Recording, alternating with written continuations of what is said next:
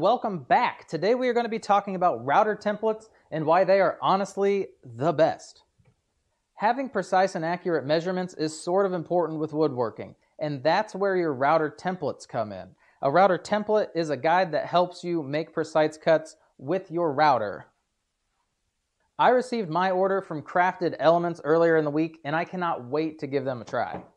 Out of the box, I can't believe how well made these templates are. I've seen a few that are super thin or made from MDF, but these are a thick acrylic to withstand the wear and tear of frequent use.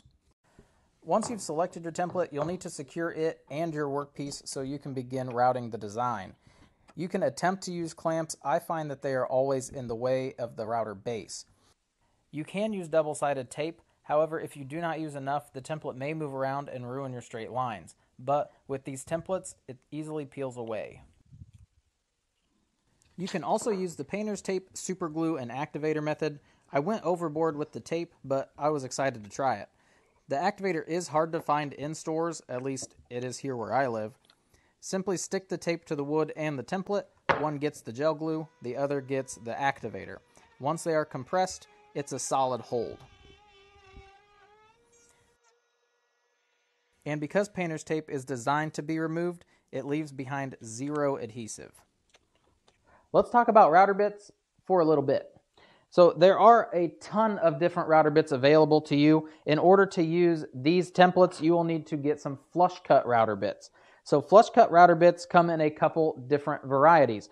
To start out, they have different diameters. So this is a 1/2 inch diameter. This guy is a 1/4 inch diameter. You need to know which one fits into your router so that you buy the correct bit to go into your router.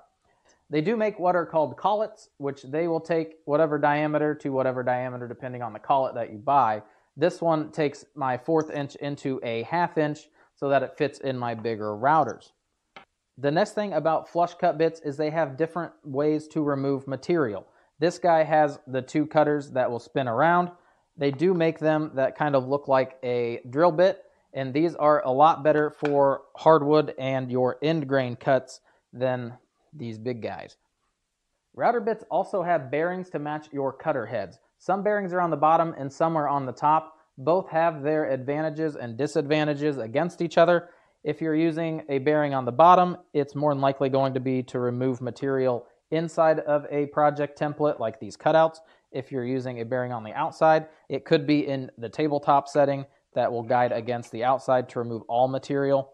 And you can also use these guys in a tabletop setting, but then your template is upside down, less safe because you can't actually see your template. When routing, remember to go the correct direction, counterclockwise around the exterior and clockwise around the interior. This is called a push cut and gives you better control. It also prevents the router from jumping ahead. If you're anything like me and use your palm router way too much, you'll know that it comes with a small base standard in the box, which for most small projects, this isn't a problem because it spans the entire distance.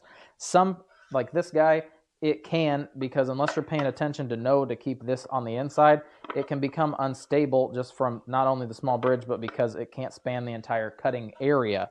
So I did film a short DIY on how to make this larger router base out of a piece of plexiglass. I generally just clamp it into my woodworking vise and I use it like that. It is possible to use these templates without a dedicated router table. All that you need is a piece of styrofoam or loose material. You will clamp it down to your workbench so it doesn't move around. You will take your piece of wood, you will secure it down to the styrofoam, and then you will secure your template on top. So once you router out this project, your depth will go just a bit into the styrofoam, not into your workbench, and it will give you an actual flush cut around the outside. Different wood species of different thicknesses require different speeds, and that's not your cutting speed, it is actually the RPM speed of the bit itself. So some routers allow you to adjust the speed of your bit. This router here does not let me adjust it in any way whatsoever. My palm router does have a speed adjustment, and the $100 Skil router I just picked up, definitely go watch that review. It has a digital display to adjust the bit, the thickness. If it's a plastic, hardwood, softwood, it all adjusts the RPM for you. So it takes all of the guesswork out of that. it is a crazy router for $100. Another reason could be that you're removing too much material at one time. If you had cut this piece of mahogany and you were attempting to router this thickness out in one time, you're going to have wood burn because the router bit will not be able to keep up. That is why usually you see people that take their project and will cut out around it with a bandsaw or jigsaw and then go and do the finishing cut with that flush cut bit. I routed this little beauty not only because I had the template for it, but also because there are 3 wooden crosses on the right side of the highway. Why there's not 4 of them, heaven only knows. It was stuck in my head all day. Overall, router templates are a valuable tool to any woodworker. If you're considering to dabble in router templates, I strongly suggest getting a few like I did today, kind of play around with them. They're fun, they're easy, and it can save you time and effort and give you accurate and consistent cuts when you're trying to make random projects.